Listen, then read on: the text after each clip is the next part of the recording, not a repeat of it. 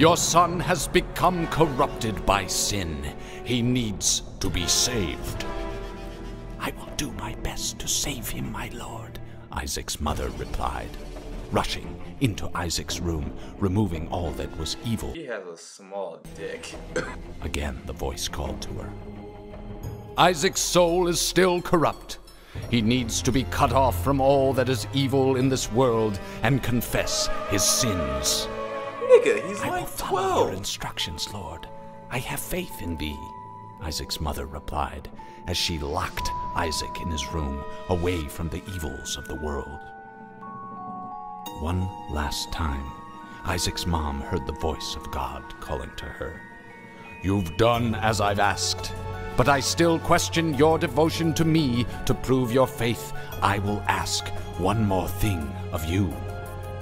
Yes, Lord, anything, Isaac's mother begged. To prove your love and devotion, I require a sacrifice.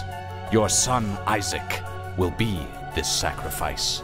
Go into his room and end his life as an offering to me to prove you love me above all else.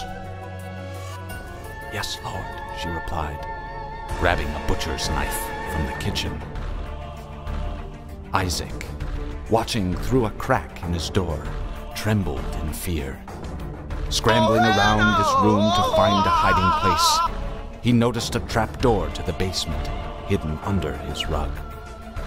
Without hesitation, he flung open the hatch, just as his mother burst through his door and threw himself down into the unknown depths below.